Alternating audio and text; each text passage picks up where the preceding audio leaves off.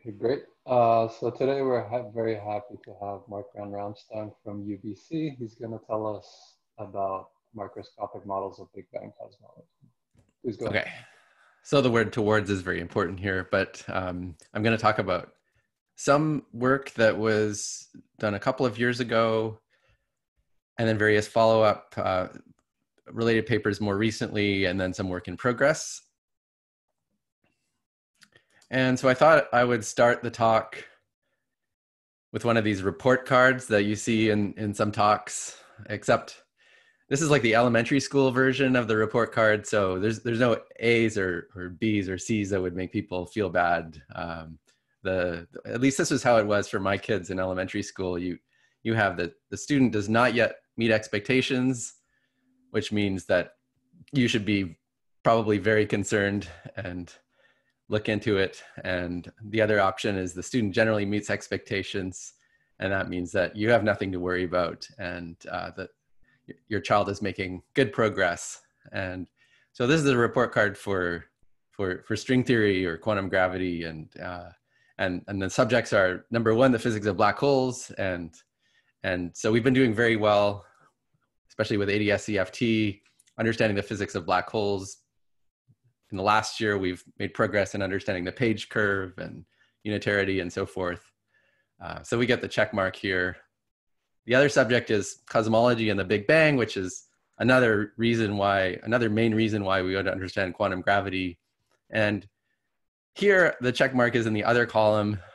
So there have been some interesting ideas here and there, but I think overall, we're maybe not, we still seem far off from having some microscopic model of Big Bang cosmology or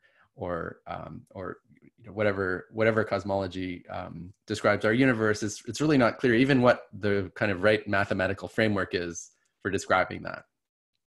So I haven't spent a lot of time teaching in elementary schools, but I imagine that if you have a student that might be enthusiastic about reading but not so good at math, well, maybe you could try having the student read a story about math. And so that's kind of the motivation for this talk, is to try to make progress in this weaker area by using our strengths. So here's the fantasy, here's the overall picture that I'm exploring in this talk. And the idea is to try to use the physics of black holes, some specific black hole state, in order to come up with a model of cosmology, to actually embed cosmology into a black hole spacetime. And so the way that this would work is that we start with some CFT. Let's say it's on S3 if we want to describe a closed universe, or it could be on R3. And I want to consider some high energy state of my system. So psi is something with an energy that would correspond on the gravity side to a black hole spacetime. But this is some very particular pure state. And I'm going to see in more detail what kind of state I'm talking about. The idea is this state, it's dual to a black hole. And so outside of the horizon, it's just the usual ADS short shield spacetime. But then past the horizon, it has a particular structure. And so what I've drawn here is, it's like the Penrose diagram for the two-sided ADS black hole. But the interior of the space-time is cut off as you go past the black hole horizon by this end of the world brane. So this is just some kind of end of your space, which forms an inner boundary of the black hole. And if you restore the sphere direction that's been suppressed in this Penrose diagram, then you see that what happens is that you have as a function of this world volume time, you have a sphere that starts out with 0 radius because it starts in the past singularity, expands, and then contracts again when it enters the future horizon. Okay. So there's some FRW geometry. It's like an FRW Big Bang, Big Crunch geometry for this end of the world brane. Okay. So normally you wouldn't be very excited about that for cosmology, because even though the geometry here is FRW, typically the gravitational physics would be higher dimensional. So this is just a picture of the boundary of some higher dimensional spacetime. And so you wouldn't normally have, say, 4D, if this is a 4D picture, you wouldn't have 4D gravity in this picture, it would be 5D gravity. But there's one situation where we could imagine that gravity actually localizes onto this end of the world brane. So this uses the physics of Randall-Sundrum, who realized that if you have a brane that cuts off asymptotically ADS space, okay, so if this is, let's say this brane is far out towards like way past the horizon, so you can think of it as some cutoff version of the second asymptotic region. Okay, so in this situation, gravity can localize on such a brane. So we can have localized gravity if this end of the world brane is somehow far enough behind the horizon. So it's like a Planck, what's called a Planck brane in the Randall-Sundrum literature. In this case, if we can realize this picture, we can have not only some geometry, which is an FRW cosmology, but actually localized gravity, at least for some significant amount of the cosmological evolution. And then the effective description of the physics here would be some 4D cosmological physics. And so the new thing here, people considered this kind of Randall-Sundrum cosmology a lot in the past, but the new thing here is that we would be able to be giving a microscopic description of the whole picture, because ultimately this whole space-time should be described by this particular microstate in the CFT. And so in principle, if we had full power over the ADS CFT correspondence, and we could find a state with these properties, we could calculate, for example, the initial conditions that you would feed into the effective field theory description once it's well described by 4D effective field theory. Mark, are you saying that the state includes the information about the end of the world brane? Yeah, so this state should include this is some pure state of the CFT and should include full information about the dual spacetime. So including all of the dynamics that happens on the end of the world brane. Now, it's a very difficult question in ADS CFT to probe local physics behind a black hole horizon, but I'm assuming that we could overcome that technical hurdle somehow. And I'll say more later in the talk how we could do that. I'm confused about the picture on the bottom right. Okay. So it looks like you're depicting a closed universe.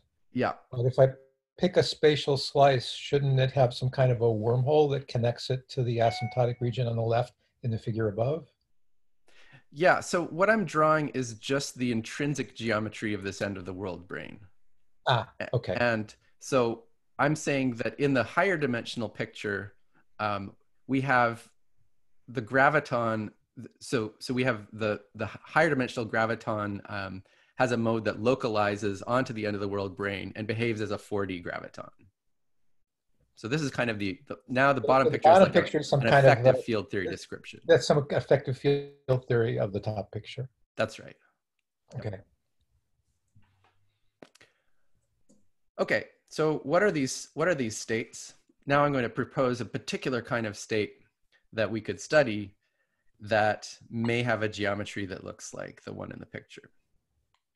And so the state that I'm going to talk about is constructed using a Euclidean path integral. So we're familiar with the idea that you could take the vacuum state and express it as e to the minus beta h acting on some reference state in the limit where beta goes to infinity. And then you could replace that Euclidean evolution with a path integral expression. And so we could draw this picture here where you have an infinite amount of Euclidean time evolution. And this picture gives you the wave function for the vacuum state. So more specifically, the wave functional for some field configuration phi 0 on the sphere would be equal to this path integral. The states I'm talking about are obtained by a similar construction, except that the Euclidean path integral now involves only a finite amount of Euclidean time evolution. And at this past Euclidean time, we introduce a boundary for this Euclidean CFT. So this boundary, it involves maybe a choice of boundary conditions for our bulk CFT fields, but it could also include some additional degrees of freedom that we couple in. These are degrees of freedom that we're not actually adding to the physical theory. The theory that we're talking about, the Lorentzian theory that we're talking about, is still the CFT on a sphere. But we're adding these degrees of freedom into the Euclidean path integral. So they are involved in sort of producing the state of our Lorentzian CFT. So let me just be more clear. So what I'm going to do is define the wave functional for a configuration of CFT fields on a sphere. And that is equal to the integral over all configurations of this higher dimensional Euclidean CFT with a boundary. So we integrate over all the bulk configurations here that have this value phi 0 on the sphere at time equals 0. And then we're also integrating over these boundary degrees of freedom, and we weight that whole thing by this Euclidean action. Okay? So this is a state which is fully specified by saying, what are the boundary conditions and boundary degrees of freedom here? So what is this BCFT, and how much Euclidean time evolution do we have here?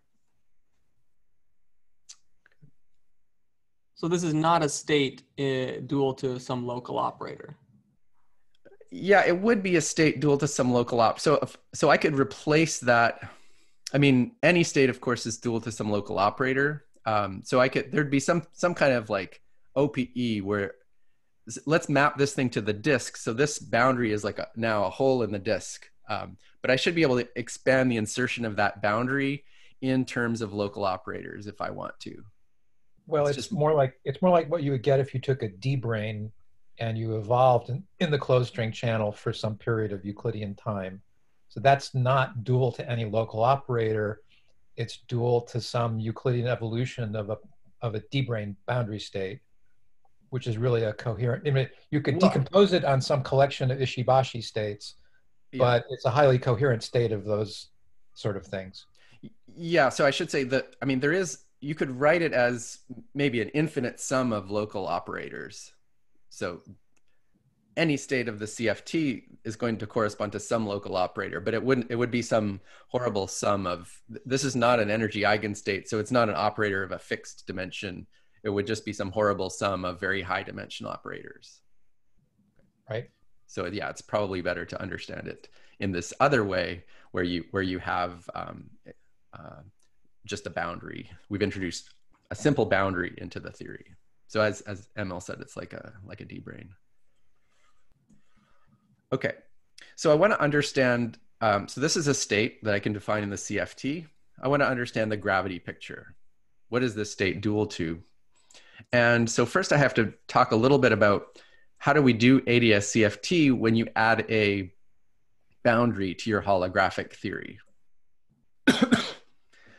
So the basic picture was discussed in the past, first by Karch and Randall, later in some detail by Takiyanagi, and also by various other authors who discussed microscopic versions of this.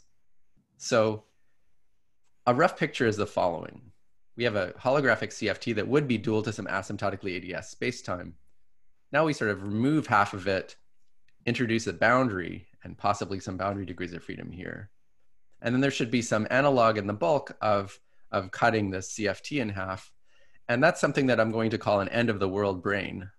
And so we have part of the ADS space-time that we started with, and now that's cut off in some way. In the microscopic picture that I'll discuss later in the talk, this end of the world brane is not really a sort of a microscopic brane of the theory necessarily. It can just be a place where the internal dimensions degenerate somehow, and that degeneration could be smooth. So an example of one of these end of the world branes would be when you have a bubble of nothing space-time, in the case with one extra dimension. The end of the world brane there, so the edge of the bubble, is really a place where the extra dimension pinches off smoothly. So from the higher dimensional picture, you just have a smooth space-time. But from the lower dimensional picture, you would describe that as there being an edge to your space-time. So we can think of either using the microscopic picture and studying 10-dimensional solutions. I'll talk about that later in the talk. Or we could think of this bottom-up picture where we have the lower dimensional gravity, an end-of-the-world brane, and then we just introduce various terms in the action for that end-of-the-world brane. So the most important term that we're going to talk about is the tension of this end-of-the-world brane. And that's related to an important property of our boundary CFT.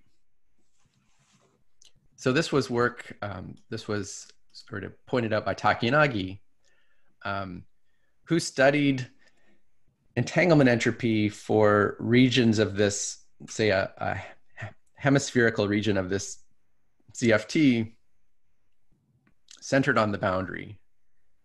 There's some kind of universal expression for that in CFT, and then he compared that CFT calculation to a calculation in gravity where you introduce an end-of-the-world brane with some tension and then use the Ryu-Takanagi formula to calculate the entropy. Okay, so there were these two entropy calculations. You compare those, and then what you learn is that the larger your tension here, the larger this angle becomes. So that's just when you solve the gravitational equations. And then the larger the area of this RT surface, and so the more holographic entanglement entropy you have. And so basically the fact that you have more entropy indicates that you have more of these boundary degrees of freedom. So going the other way, the idea is if you have a boundary condition where you've coupled in more boundary degrees of freedom, then in order to, you're going to get a larger entanglement entropy for a region including the boundary. And in order to model that correctly in the bulk, it turns out that the right thing to do is to include a larger tension parameter. So that'll be important for us, just the connection that the tension of this end-of-the-world brane is connected to the number of these boundary degrees of freedom. And geometrically, the larger tension means that the angle of this brane increases. So, Mark? Yeah, go ahead, Seth. Sorry, so what was it in the original CFT state that fixed the tension? It's the number of, so starting with a bulk CFT, we have a choice of boundary physics. So we can choose some boundary conditions for our bulk CFT fields, and we can also couple extra degrees of freedom here. And so this theory here is characterized by a bulk central charge and a boundary central charge. And what I'm saying is that this boundary central charge is the thing that corresponds to this tension. You fix the choice of boundary conditions and then you still integrate over the fields on that boundary, is that correct? Yeah. Okay. Okay, so for this talk, I'm going to be, go ahead. So if I'm just a CFT person and I don't know anything about ADS, yeah. What property, so is this red line supposed to be some kind of conformal field theory that lives on the edge of a strip in, so I'm just, if I focus on, so 1 plus 1 dimensional CFT with a 0 plus 1 dimensional boundary. Okay, yeah. Is this supposed to be some kind of a quantum mechanics that's describing some boundary conditions that I would put on that 1 plus 1? Yeah, it's a little bit easier to, I think that 1 plus 1 dimensional case is special. In higher dimensions, you can think of there just being like we're going to be talking about 4D. So later I'll talk about n equals 4 super Yang-Mills theory. We think of that on a half space, and then we just couple that thing to some super conformal 3-dimensional theory. And you have a lot of choices there in order, in terms of what you could couple in there. Okay. So the red thing is, it's almost like a separate lower dimensional field theory that is coupled to your higher dimensional field theory at that place. Okay. One interesting point is that if we look at the bottom-up picture and we just take the tension to be approaching some critical tension, you find that the angle of this brane goes all the way to pi over 2. And so actually there's this limit where it looks like the brane becomes one of these Randall-Sundrum Planck branes. So it looks like for tension close enough to some critical value, it doesn't have to go to infinity, there's just this critical value of the tension, we could actually achieve a Planck brane where gravity would be localized. And I'm going to come back to this when we talk about a microscopic version. Okay, so our goal is to understand the geometry dual to this state that we constructed using the path integral. And I'll just review quickly how we're going to do that. So we have our state. If I want to calculate something in the CFT about that state, I would take this expression and insert some operators, maybe on this dotted line. So that kind of expectation value would be computed by this CFT path integral with a boundary in the future Euclidean time and the past Euclidean time. And then if I wanted to use ADS CFT, I would say that this path integral could be computed by a gravity path integral. That would be dominated by some saddle point geometry. And so the calculation that we normally do is just find the solution of the bulk equations whose boundary geometry looks like this cylinder.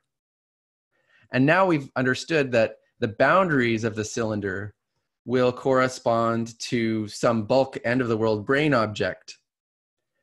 And we have actually two natural possibilities for the topology of that thing. We could either have a boundary that on the top that has its own connected end-of-the-world brane and then a separate end-of-the-world brane on the bottom. So this geometry would be like the ADS cylinder cut off on the top and the bottom somehow. But you could also have this geometry where the end-of-the-world brane from the future boundary joins up with the end-of-the-world brane from the past boundary. So you have a single connected component. Okay, so these are the Euclidean geometries that I would use to calculate properties of this state. But we're interested in the Lorentzian geometry. And so the way to get that is by some analytic continuation. And specifically, what we can do is slice this geometry in half. It's time symmetric by construction. Look at the fields on the time equals 0 slice and use those as initial data for Lorentzian evolution. And so what you find is that in this case, you see that this slice at time equals 0 is just a slice of pure ADS. And so the geometry, if this is the saddle point solution, is basically pure ADS. At the quantum level, it's going to have maybe some matter in there that doesn't back react. This is what we expect to get if this tau 0 parameter is large. So if tau 0 goes to infinity, we just get back the vacuum state of our CFT.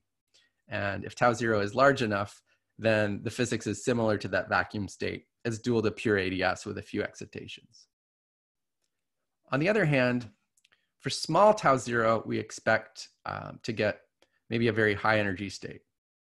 And that would be what corresponds to this case. So if we look at the time equals 0 slice, which is shaded in green here, we find that there's an asymptotically ADS boundary. And then there's an inner boundary, which is our end of the world brane.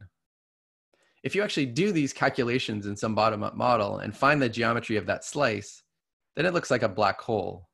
So the end of the world brane is actually past a horizon in the case where the tension of that thing is positive. So if we're in this phase, if this solution has the least action comparing these two, then our time equals 0 geometry in the Lorentzian picture is this black hole with an end of the world brane behind the horizon. And then the full time evolution looks like the picture that I described before. Okay. So the bottom line is, in order to realize specific states of a CFT that actually have this description, we can use these path integral states.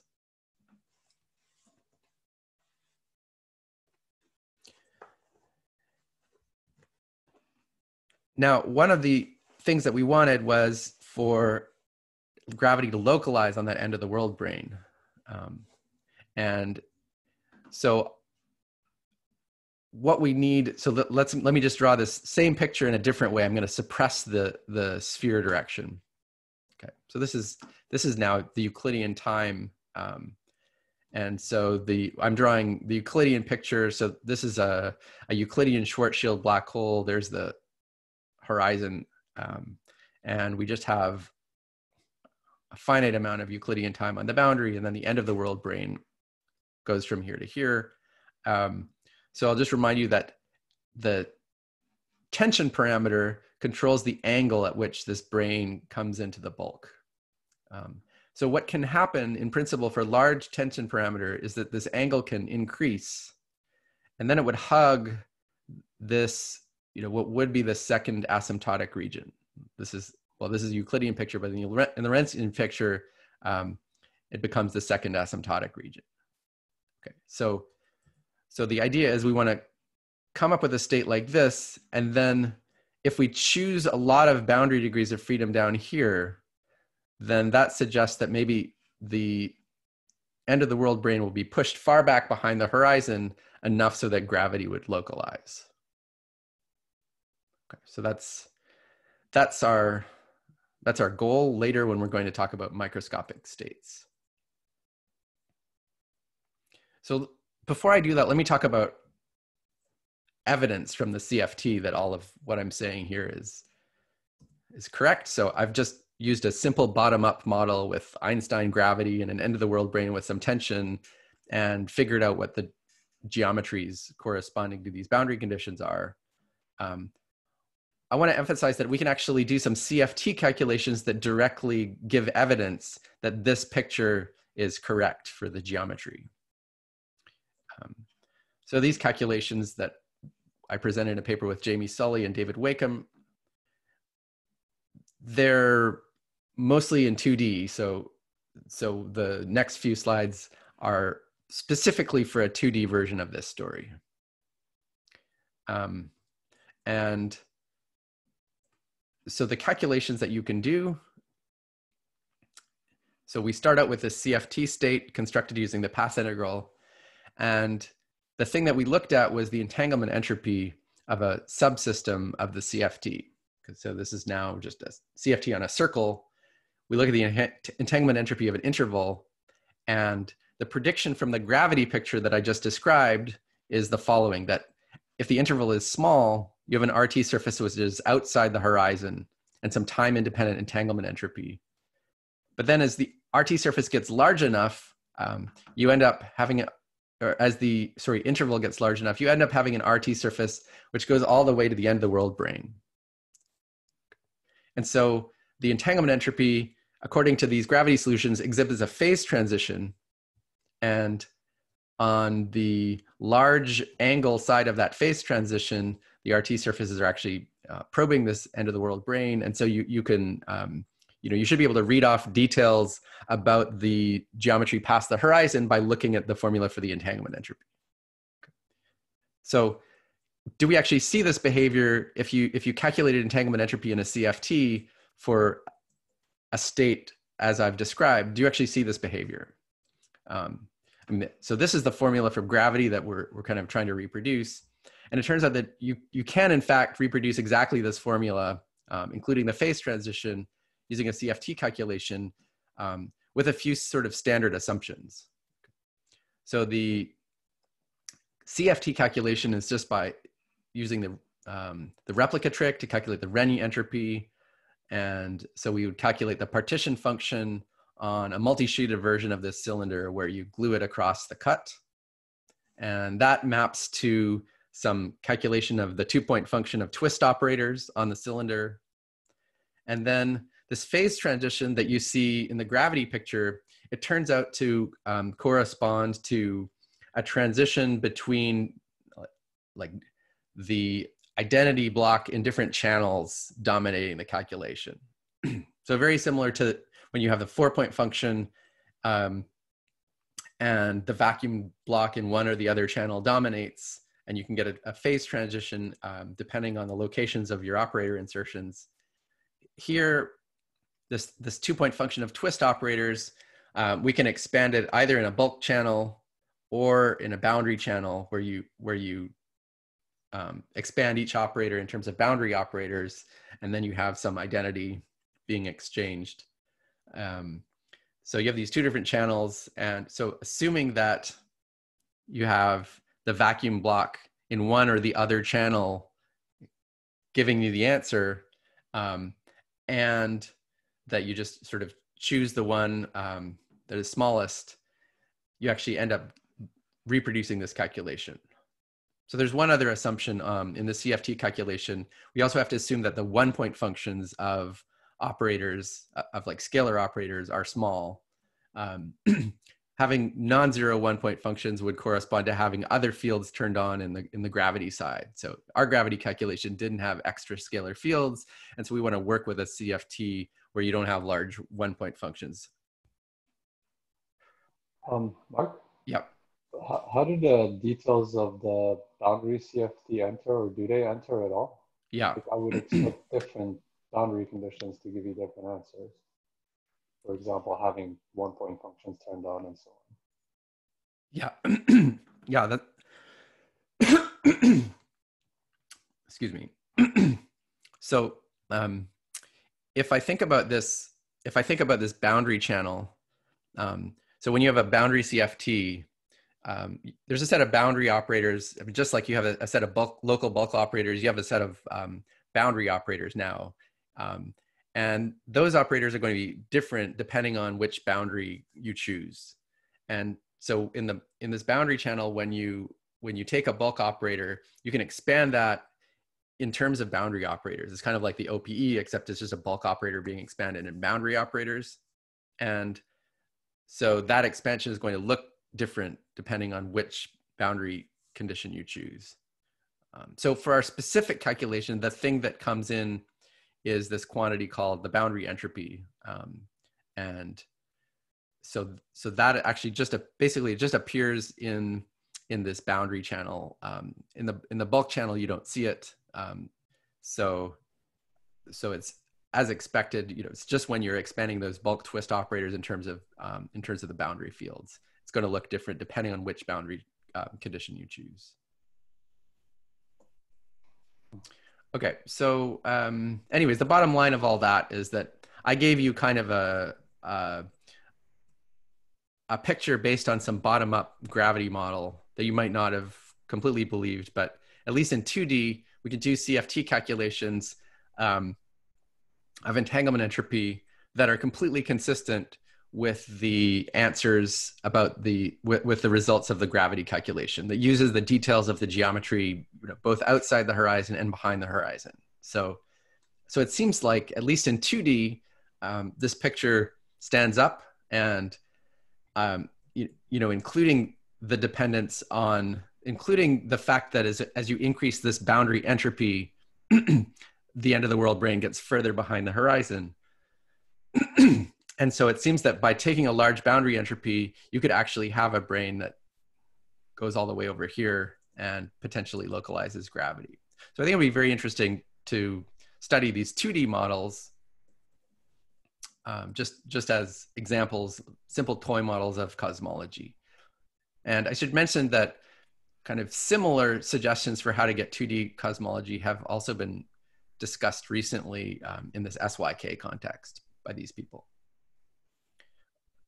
But I want to focus on 4D cosmology in this talk, and the rest of the talk. And so let me review a kind of a puzzle that we found in our original paper when we try to do the gravity calculations in 4D.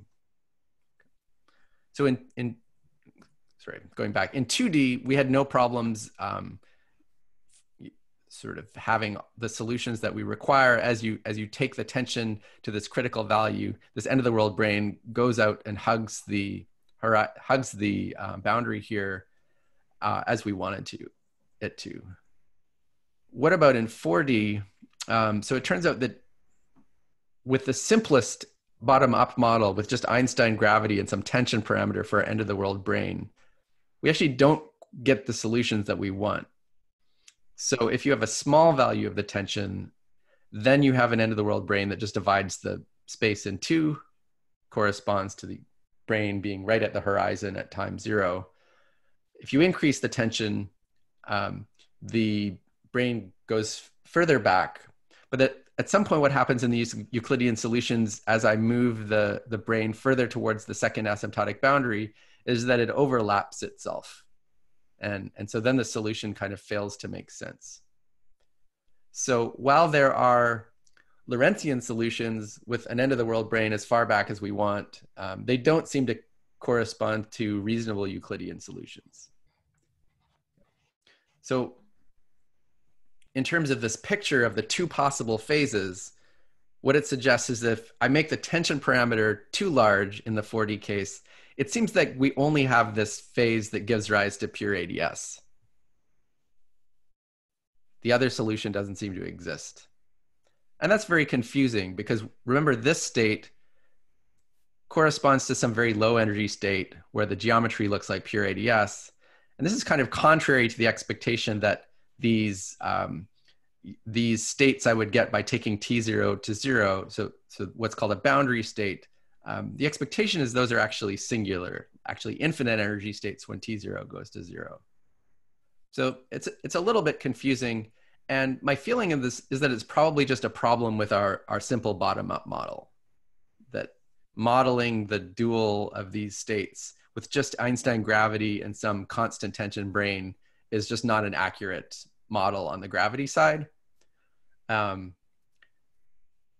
is backed up by a study that Antonini and Swingle did after our first paper, where they looked at just enhancing the gravity model with an extra element, which is adding some charge to this end of the world brane.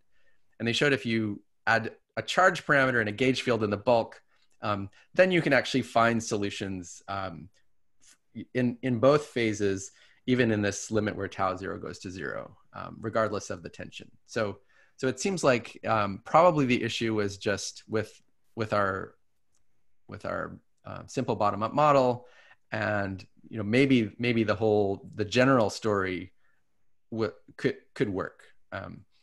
And so that's now the plan for the rest of the talk, is to talk about how can we come up with some microscopic construction, rather than having to rely on some bottom-up model and do gravity calculations. Can we actually find a microscopic construction of a state like this for a 4D conformal field theory that would have all the properties that we want? Okay, so let me kind of just review the properties that we want. So I want to be able to take this T0 parameter to be small, and I want the state to be in this phase where the end of the world brane connects. Okay. So let me actually describe that in field theory language. So in the limit where this T0 parameter becomes small, then the field theory is basically becoming a strip. I mean, the T0 is much smaller than the radius of this. And so the physics in that limit is controlled by the physics of our field theory just on a strip, where you have the boundary at future Euclidean time here and the boundary at past Euclidean time here. So these are now R3s, and inside the strip, you have your 4D conformal field theory. Okay. And so the two phases, remember, correspond to either the end of the world brane connecting up, that's what we wanted, or not connecting, and that was the situation where you end up just getting pure ADS. So this is the one that's going to give the rise to the black hole with the end of the world brane behind the horizon. Okay. So what do these gravity pictures correspond to in field theory language? So this is a 4D field theory, but we're basically putting it on an interval, and we're coupling it to these 3D field theories on either end of the interval. So at large distance scales, it just looks like a 3-dimensional field theory. And the question is basically, what's the infrared physics of this 3D field theory? Is it gapped or is it conformal? So the first case, which is the case we don't want, corresponds to a conformal field theory in the infrared. So we have a radial direction in the gravity picture that just keeps going.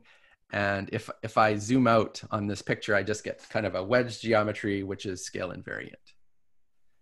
The situation that we want is where the brane connects up, then your radial direction is finite, and below a certain scale, we don't have any degrees of freedom left. Okay.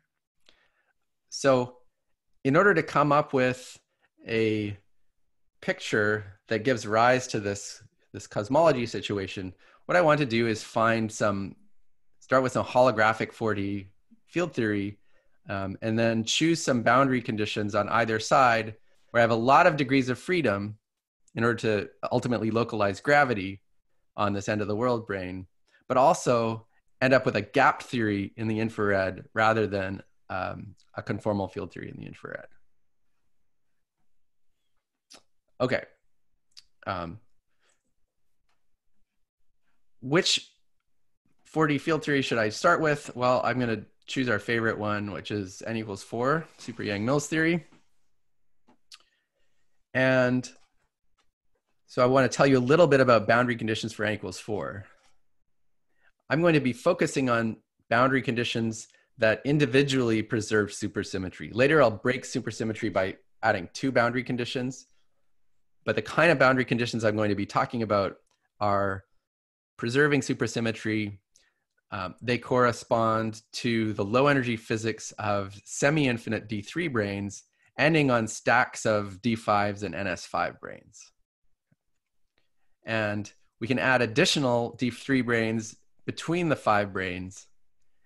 So in the string theory picture, we actually have separate control over the number of bulk degrees of freedom and the number of boundary degrees of freedom. Okay, this brane configuration on its own without the semi-infinite branes, that is described at low energies by some 3D superconformal field theory. Okay, so you can think of the kind of theories I'm going to be talking about are the n equals 4 theory coupled to some 3D superconformal field theory. And these kinds of theories were described by Gallardo and Witten in, I think there's something like 370 pages that you can read all about them. So they're well understood. And what's even better is that for any one of these field theories, the gravity dual is known. Okay, so these theories, if you look at the vacuum state of any one of these theories coming from a brane configuration like this, you can look at these papers and they've constructed explicitly the gravity solution dual to each one of these theories, where the data from how many D5s and NS5s and D3s you have feeds into this gravity solution.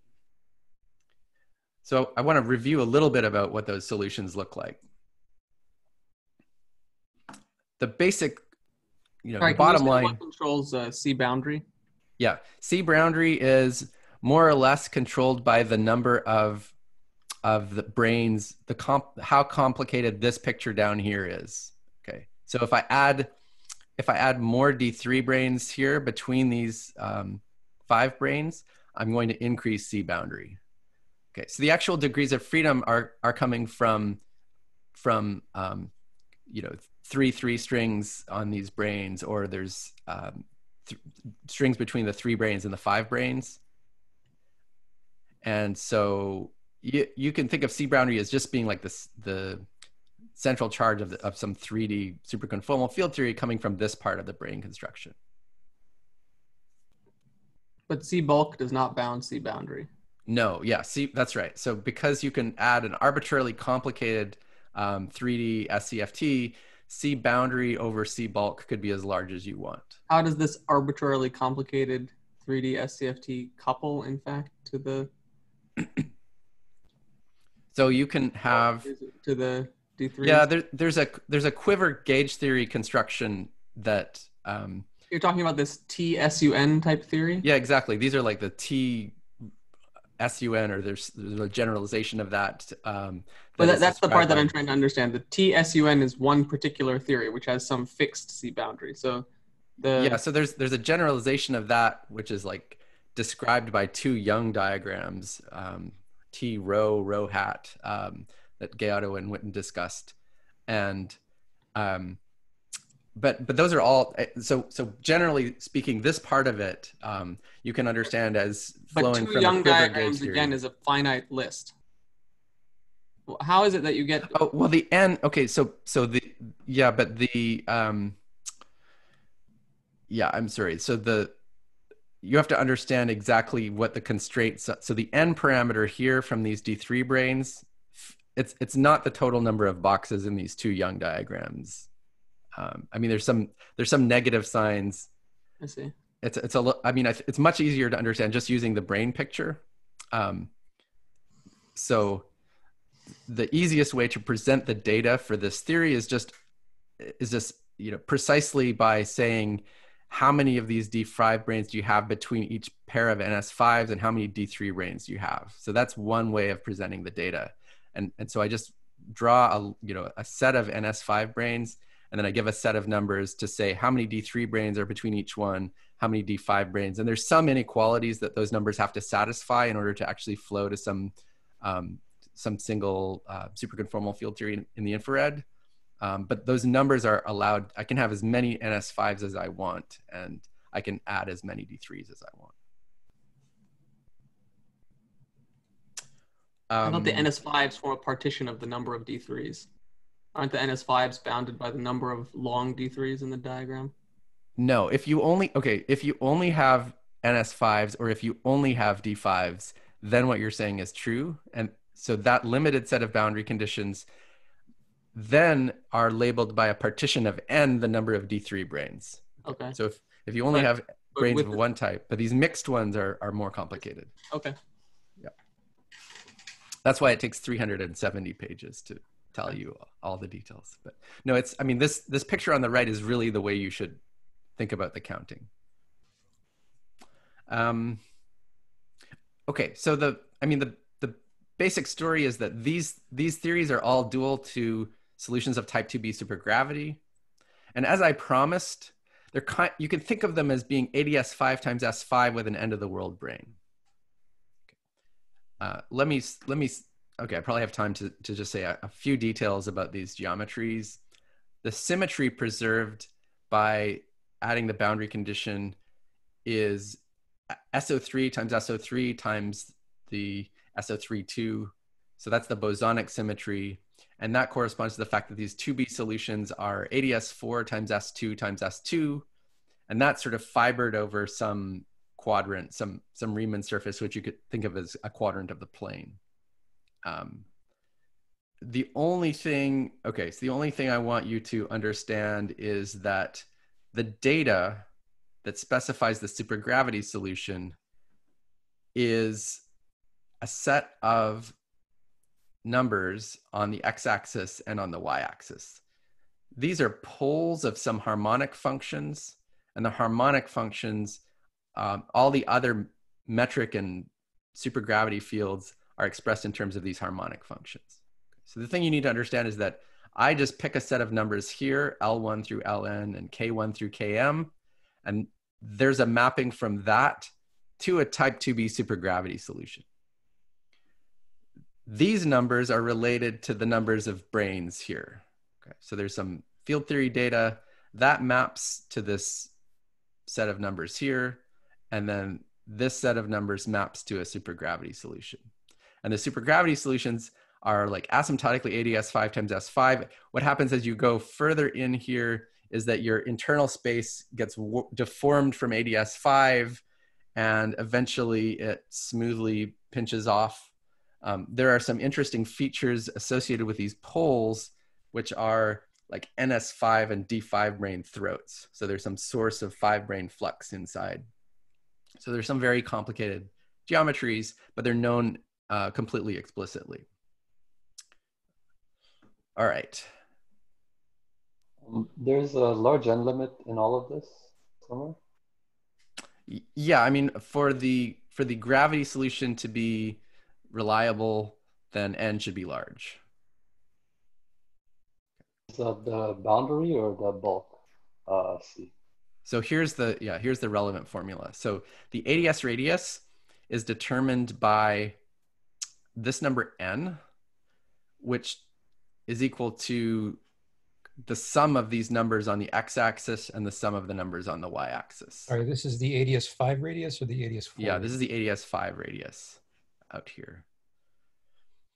So if we want this to be, so the way I want to think about it is I want to choose some n to be large, and that will be that will determine the bulk gauge group. And I have a choice of boundary conditions.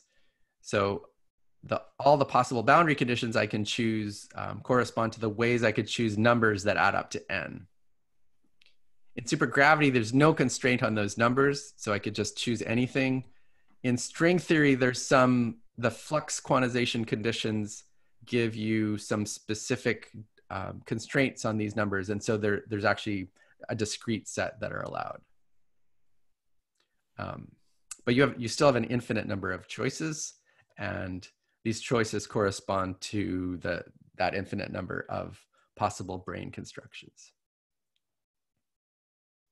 Okay, so here's the kind of one important thing is that we wanted to get an end-of-the-world brane that localizes gravity, and it turns out there's a way to do that within this construction, and so you do this. Okay, so just going back and forth, what you end up wanting to do is to take these poles down near the origin,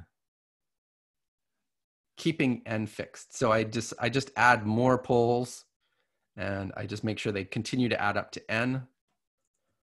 And what happens in this limit, if all my x-axis poles and y-axis poles go down to 0, my geometry actually goes right over to pure ADS5 times S5. Okay, so there's actually a limit within supergravity of these end-of-the-world brane geometries where I recover the entirety of ADS5 times S5. In string theory, there's some constraints, and so I can still take this end-of-the-world brane to be at an angle which is almost pi over 2, and that's kind of what we want for our construction. Okay, so within this class of boundary conditions for n equals 4, I can it's quite interesting that I could add some 3D superconformal field theory on the boundary of n equals 4.5 space, and then recover almost all of the physics of the full ADS5 times S5. Okay, so that's the kind of boundary condition I want to consider. Having lots of poles way down here, remember basically each pole corresponds to a 5 brane, and so taking a very large number of poles with very small values of k and l corresponds to having a large number of 5 branes in my field theory construction, and that corresponds to having a large amount of this boundary entropy. And in what sense is gravity localized? So then that's sort of appealing to the Randall-Sundrum analysis. So once I realized that I have an end-of-the-world brane which is out near the boundary of ADS5 times S5, then I apply the previous analysis to say that for such a brane, the bulk graviton is going to have a mode that behaves like a 4D graviton. But you said that there's some explicitly known supergravity solution in these models? Yes. Have people studied the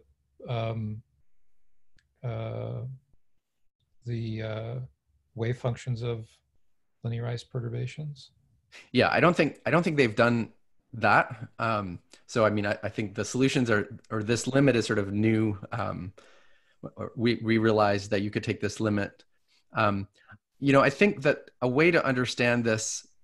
So how is it that we're able to actually? Let me go to the next slide, and I'll give you sort of a separate argument for why we might expect to get this localized graviton. Okay. Yeah, I mean, okay. So let me postpone that for a moment. So just to remind you what our job was, we wanted to start with a 4D theory, and then actually we wanted to add 2 boundaries, not just 1 boundary. And we wanted to ask whether we could find a situation where you have a large number of degrees of freedom so that you have this Planck brane, but it also connects up in the infrared. Okay, so yeah, I think part of the reason I'm confused is, yeah, on the one hand, ordinarily you would say that in the field theory, it's sort of the stress tensor is dual to the graviton. So you would want a CFT so that, that stress tensor reflects some large number of degrees of freedom. On the other hand, you're trying to mass up the boundary theory, which indicates that actually at low energies, there isn't anything there anymore. So they're sort of working at odds to one another. Right. So far, let's think about the UV. Okay, so here's a different way to understand this thing. The limit I'm taking has a very large number of degrees of freedom here. We could start by thinking about that theory on its own without the n=4 theory. That theory on its own has a gravity dual, which is some 4D gravity theory. I mean, of course, there's internal dimensions as well. But if I just had the 3D superconformal field theory, which I'm free to do if I want, I could decouple those D3 branes. That would be just a 3D holographic theory, and we would say there's a 4D gravity dual.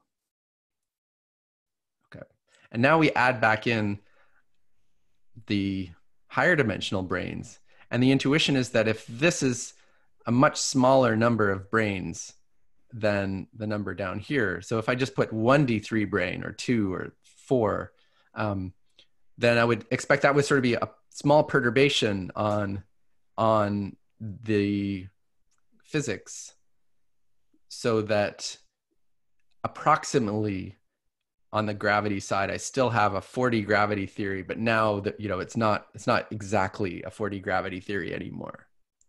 So that's kind of like the Planck, the Randall-Sundrum picture, where approximately I have this lower dimensional gravity theory, but then you have some effects coming in of the possibility of excitations leaking into the bulk.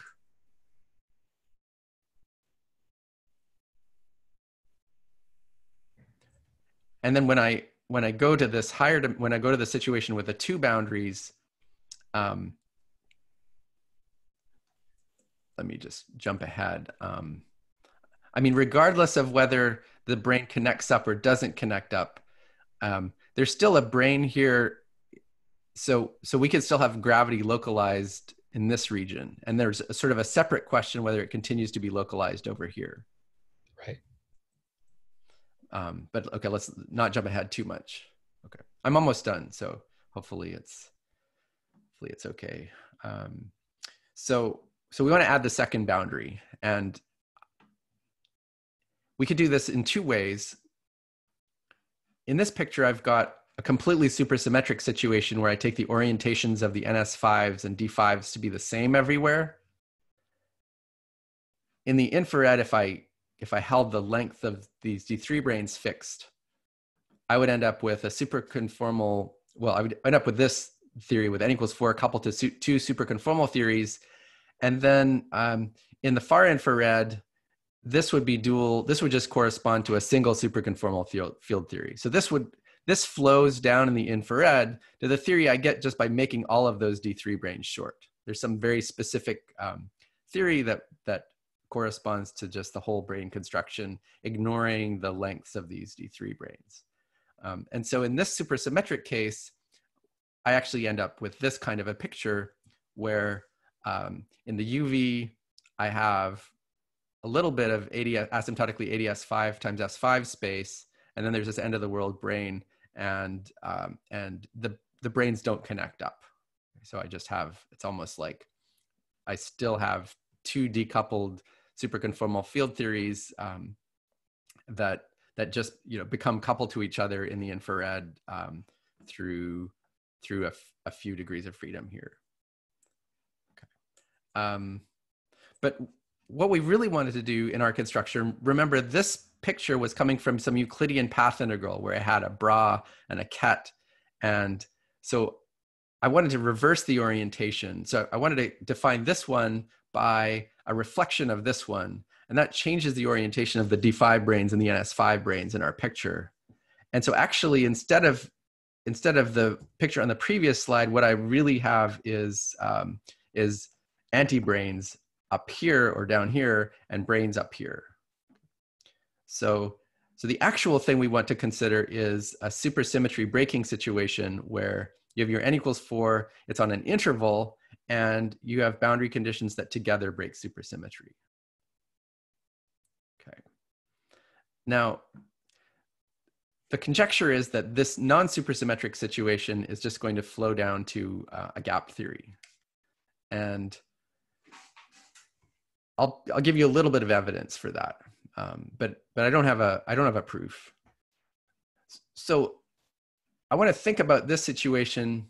You know, it's similar to the situation that Witten studied when he was trying to define confining gauge theory in ADS-CFT, where you take a conformal field theory, you put it on a circle with anti-periodic boundary conditions for fermions. So you have supersymmetry breaking boundary conditions. And the gravity dual of that situation had the circle contracting in the bulk. And so, so the low energy physics is gapped. So here, instead of a circle with supersymmetry breaking boundary conditions, I have an interval with supersymmetry breaking boundary conditions. And again, what I'm hoping to see is that this interval contracts in the bulk. Okay, so the interval contracts so that I end up with a gap theory. There's a probe version of this thing where what I'm talking about definitely happens.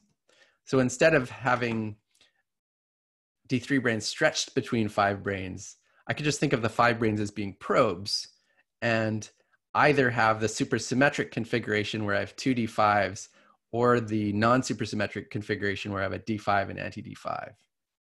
In this probe situation, I have these defects in my n equals 4 theory, either with the same or opposite orientation. And the gravity dual, people here realized that in the supersymmetric case, you would just have 2 parallel probe D5 branes. But in the supersymmetry breaking case, you end up with a configuration where these defects join together. And so in this case, if you just thought about the physics associated with these defects, that would be gapped. Okay, so now I'm trying to, I want to extrapolate this to the case where I don't just have one D5, I have lots of them, and they actually end the D3 branes. And so again, I don't have a detailed argument, but what I would like to happen is for the probe case to carry over into this situation where, with the supersymmetry breaking situation, we end up with a conformal field theory in the infrared, but in the supersymmetry breaking situation, these end of the world branes join up. Okay.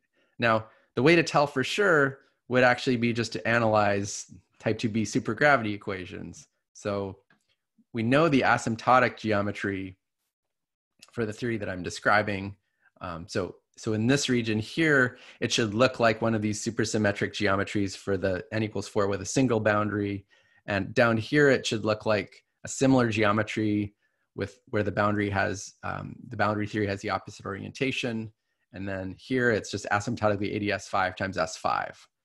So in principle, what we want to do is study these supergravity equations and see what solutions there are with these boundary conditions and ask, is there a solution where the end of the world brane is connected?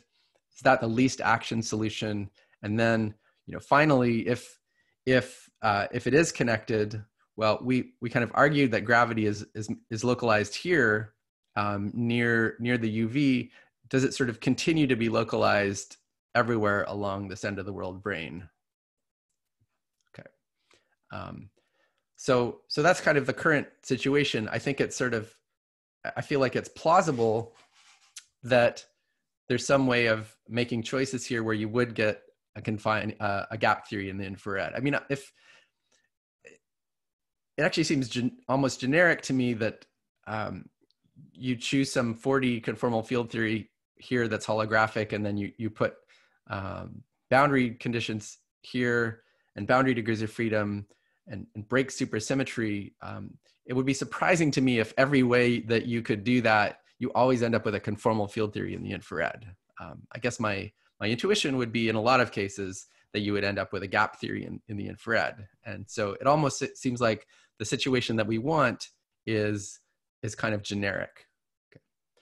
But it's a little bit puzzling. If that's true, it's a little bit puzzling. And this came from conversations with Henry Lin and Juan Maldacena, because it's a little bit difficult to understand. So they've tried to understand situations like this. So notice this Euclidean picture it's kind of like in the effective description. If gravity is localized, this is kind of like a Euclidean wormhole with asymptotically ADS4 here and here, and then connected in the bulk. Okay. So if all of this is true, then the effective and gravity is localized here, then the effective description in the Euclidean gravity picture would be like some ADS4 Euclidean wormhole, and Maldacena and others have been trying various constructions to construct these wormholes, and it's not particularly easy. So there are some constructions of wormholes, but it seems quite difficult to actually come up with them. And so if there are all these solutions like I'm suggesting, it'd be interesting to understand what is the physics in the effective description, what kind of effective field theory actually leads to these Euclidean wormholes. Yeah, I think that's okay. I think that's basically the story. So thanks. Okay, thank you, Mark. Okay, there was already a lot of questions, but we can take a 5-minute break and come back for discussions. Does that sound good? Okay, sounds good. All right, great. Thank you again, Mark.